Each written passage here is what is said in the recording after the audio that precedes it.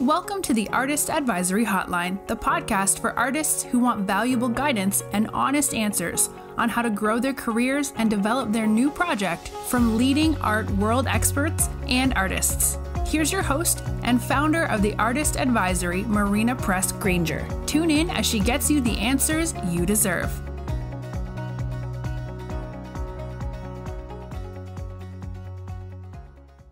Hello, artists. I'm your host, Marina Granger, and today we have such an amazing guest. She has been on the show before. Her name is Kristy Gordon, and she is just one of the best artists out there. I absolutely love her work, and she's working on a book right now about finding your artistic voice. It's going to be coming out in October 2024 with Page Street Publishing. And she's here to talk to us about how you can hone in on your artistic voice and get into this vibe of like making your work without being stuck, without feeling stuck about what to make next, without feeling weird about it, so that you're super authentic when you go into it. I know when I've worked with artists and I feel like there's one thing that I can't do, it's exactly this. I always send some artists to Kristy because I know that she'll guide them in the right direction when it comes to making their work. She's just so, so talented. So, Kristy, thank you so much for coming on. I'm so excited to see you here and to see you again. So, how's it going? Thank you so much for having me. It's so good to be here and to see you again and talk to you, Marina. Thank you so much. Yeah. So tell us a little bit about, first of all, finding your artistic voice. This is like a huge thing, and we've got a whole podcast episode that people can listen to. I'll link it in the show notes where you speak about it, but briefly, how do you find your artistic voice? Well, I guess it really is getting in touch with your own like artistic and impressions and intuitions and just really being honest with yourself about what you like. But it also helps to have a consistent practice that's just small little amounts of time every day that's consistent, and that's when inspiration flows, and processing the pains that we face as an artist regularly so that we don't get blocked. And I've developed a 5-step process. It was actually hard for me to find my artistic voice, and in desperation, almost divinely guided, one day I wrote down this plan of action and I followed it, and miraculously it worked. And I found my voice, and now that's basically the framework that I share. Mhm. I would love to hear more about your framework, but before we dive into that, what happens, generally to an artist who's, not found their artistic voice? What are some of the feelings and moments that they tend to face? Well, a lot of what I was facing early on, like you might get some artistic success, you might get into a gallery, you might, sell some paintings, but you'll sort of feel like bored with the work eventually and have to kind of shift styles. And that can be really inconvenient because a lot of the time then you'll have to like change galleries and all your collectors will not like your new work. Um and then you might start to get blocked as an artist too, which happened to me, and it just gets harder and harder to paint or whatever your art form is. And you might feel like a total failure, which is what I totally felt like, and you may have even put everything into it, which was the place where I was at, where, I'd gone to a BFA and done my MFA in painting. And still, I knew I hadn't found my voice, and I wasn't really getting like the art career artistic success that I saw some of my peers who had found their artistic voice. I wasn't having things just fall into place, and I felt like a total failure. So it could be those types of feelings. Yeah, like there's also the one thing that comes up to for me is like, is you, there's like this artistic block that comes up, right? But is that also the same as just like procrastination? Or, can you talk a little bit about that? Because is it different if you're just like procrastinating versus you are actually having an artistic block? How do you know? Oh, I wonder how you know. I think, like, the block just goes on for a long time and feels really overwhelming and sad. Procrastination can kind of lead to blocks too, like, it could be the start of a block, like, I found that, eventually I had to start just painting for 25 minutes every day, and that helped me move out of procrastination, which can actually be a real problem for artists as well. And gradually, I started to realize that in doing this measly little 25 minutes a day, I was moving forward on my paintings. I would feel like I was like being tortured for 25 minutes and ruining the painting for the entire 25 minutes. But at the end, I'd sit back and realize that I actually had made it like a little bit better. And I was surprised by that because I felt sure that I was ruining it the whole time. So the loud voices in my head about how terrible everything I was painting, eventually I started to realize that they weren't necessarily true. And those same loud voices though can be, or they can be quiet voices too, but those, persistent They're voices, there and we don't they're want them. there. They're always there. And they could be contributing to procrastination too. So I actually think procrastination might be a very small form, like, of a block. Like, there's actually a relationship now that you mention it. It's interesting. Yeah. Yeah.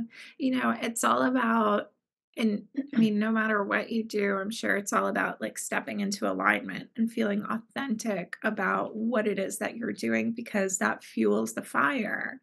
And, Exactly. when the fire is fueled, you've got plenty of um, energy to go and do the thing. That's So, exactly it. Like, I used to feel like I had to wait for inspiration to strike in order to paint, but then I realized with this 25 minutes a day framework, which sounds so small, I know, that inspiration comes from doing it. So, the more we do this, like, consistent work, the more inspiration, comes, and we feel, like, in the flow and, yeah, energized, like, it's deeply fulfilling to paint, and you get these moments of awe, all of the things. Yeah. yeah. Oh, I love that.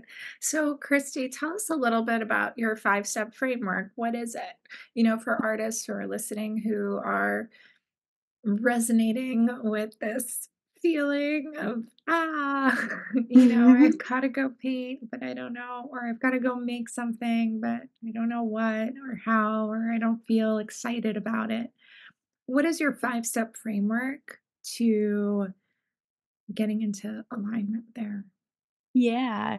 So the first one is clearing blocks using brain drain writing, which is something that Julia Cameron talks about as like these morning pages in the Artist Way book. And so that's where I got the inspiration for this.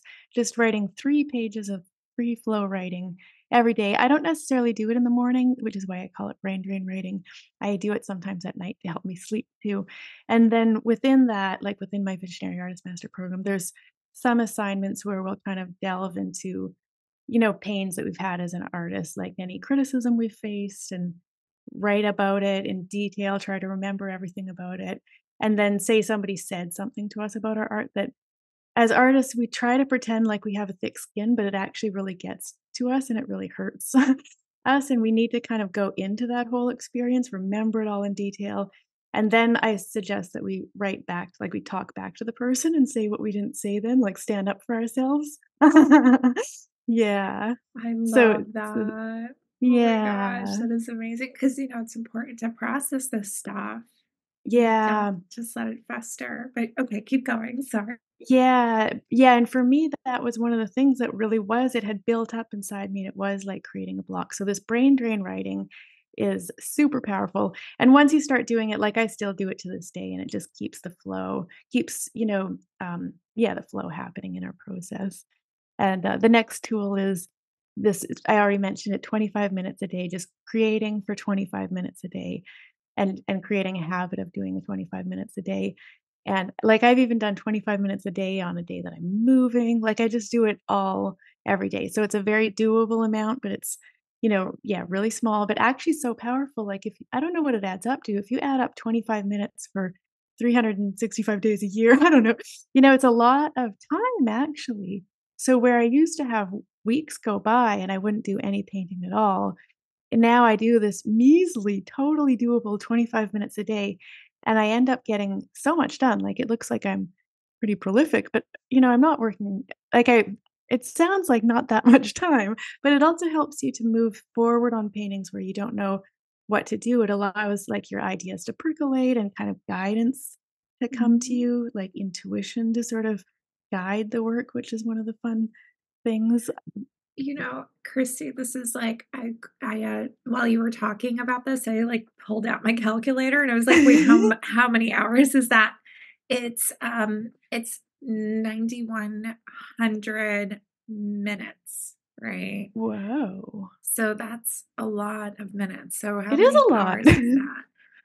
Yeah, how It's many hours is that? 9,125. So let's see.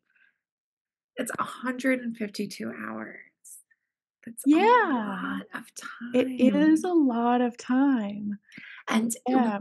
a little side note here. So, Christy, you sort of like inspire me to be also in like great physical health. um, I have been doing this thing where I'm like, if I only go to the gym for like 25 or half an hour a day, Yes.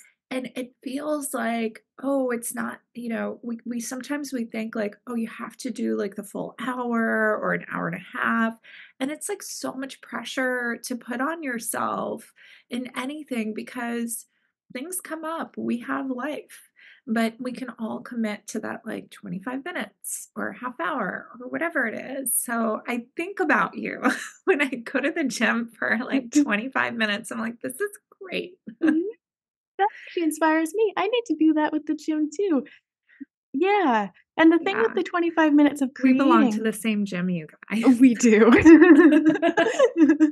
Okay. Um, and the thing with the 25 minutes of creating is that, it's like we just do a little bit like, there can be a temptation actually to do that thing that you're mentioning where we're like, "Oh, but I should paint for 3 hours," and it's almost discouraged, or "I should paint for 8 hours," but it almost takes some practice to really be like, "Okay, I did my 25 minutes, check, like, success," and just let that be enough. But the more we do that, the more we can show up consistently for our practice. Mhm. Oh, that's so good. All right. So what's the third step? So the third one is kind of engaging our intuition in our work, and we do that with intuitive painting, which is where you basically it's something I learned about in Nini Salibra's book, Painting the Landscape of Your Soul. And you basically, it's like with your intuition, your first thought is your best thought, and so we get in touch with that even more deeply by allowing our first thought to be what we do as we paint, and we'll find we might have a thought and immediately question it like, "What? No, I can't do that." But instead, to just do it and then do the next thought and not even be trying to make the painting look good, just let go altogether of this like thing that's really bogging us down about making good art and just instead only do our first thought and then our next thought. Let the our intuition guide our work. And it connects our intuition into our work. And later we find that our intuition starts to guide us with our finished paintings too. But with these intuitive paintings, it's amazing what people come up with, like, it can be so surprising what comes out of us, and I've seen that with the artists that I've worked with in the Visionary Artist Master Program, where we're just in awe, like, we don't expect these things to come out of us, and we're like, "This is really amazing and cool," like, the logical brain never could have come up with it. So a lot of the time, and I've done this myself, where the intuitive painting almost becomes like an image idea generation, and we might then take an intuitive painting and refine it, develop it into a finished painting, which is exactly what I've done with most people can't see me, but I'm on Zoom right now and I have a painting as my background. It's called The Cosmic Lotus. And that painting was actually originally conceived of as an intuitive painting. Oh, Yeah. that's so beautiful. Mhm, Okay. Well, thanks. quick question for you. I'm sure there Yes. are artists listening who are like, well, I don't know if I'm a good enough painter or good enough artist yet to do this sort of thing. So, what do you say to them, to those people who Yeah. might think that? That's such a good question, and it's never too early to start engaging our authentic voice in our work. Like, it can sort of, almost be a barrier if we've got so much training, which is where I was at when I started to investigate my own voice. And it's fine. You can still start to investigate your voice even if you have lots of training. But I've worked with artists who were just getting started with painting and they started to incorporate their own voice into their work and they developed their technique simultaneously with exploring their voice. And their work is like so beautiful. They got good so fast and they're, getting picked up by top galleries. It's like absolutely amazing. They've never even gone to art school, some of the people that Yeah. I'm thinking Mhm. of.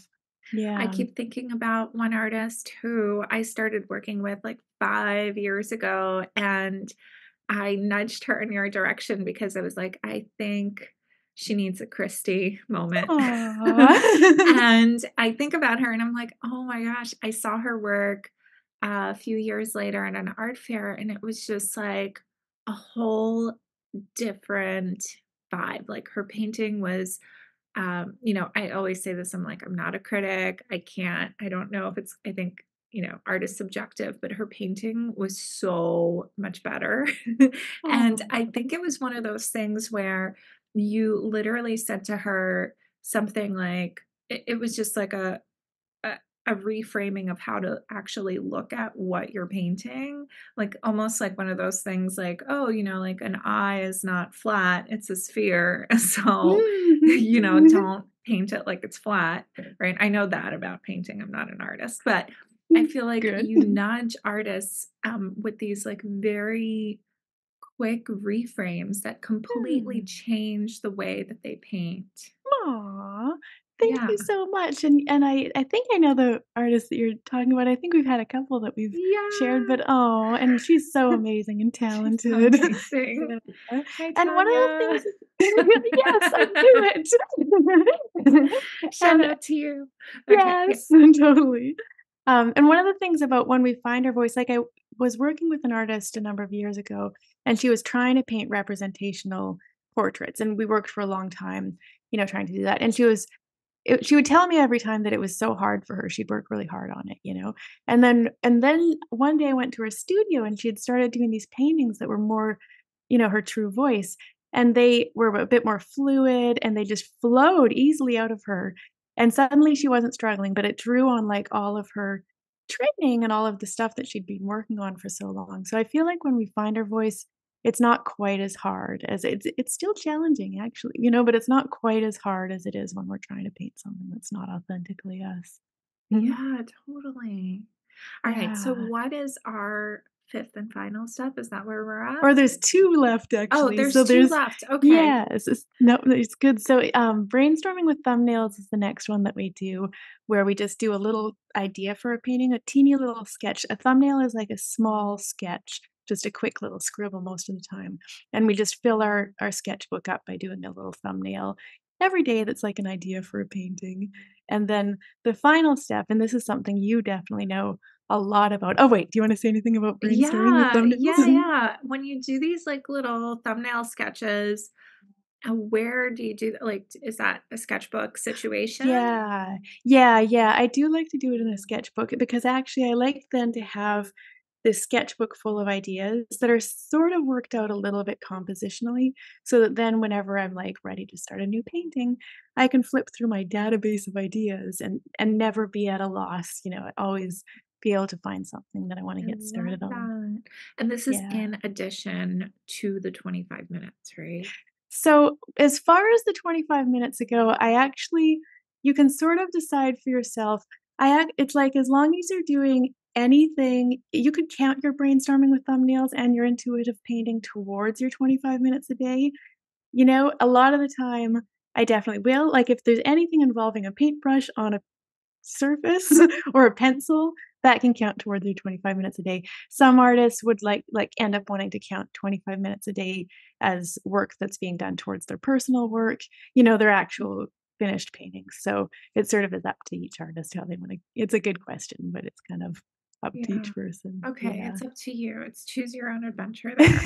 And Yeah. speaking of choosing your own adventure, this method, does it work only for artists who do two-dimensional work, who do painting and drawing, or tell me? No, it actually works for all art forms, like, there's a lot of sculptors in my book, I, like, draw on, a lot I talk to a lot of my artist friends and see how this connects with their creative practice, so there's a lot of sculptors that definitely work in similar ways doing, like, little maquettes, instead of, like, brainstorming with thumbnails in a sketchbook, they might be doing, like, a little maquette before they, like, do their finished sculpture, and yeah, so it works with all different, like, mediums or, yeah, art forms.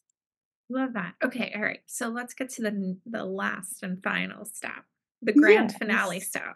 Yes. Well, the last step is knowing your world, and I feel like that's where you really help artists because it's so important for us to understand, like, how our work fits into the bigger conversation of what's being created on around us, having a bit of a grounding of art history and, contemporary art. So I suggest that people just start to read one article every day, and it's these baby steps. It's like that's my whole theory for everything. So they're just taking teeny little baby actions every single day to start to know how their work fits into, art history and like in contemporary art. And also, if I suggest reading, so, like you can either read about art history or an artist that you like, or you can kind of alternate that between that and a technical like aspect of your creative practice that you want to get better at. So I suggest if you're a painter, reading about color and composition each day as well. So understanding like the language of our medium and kind of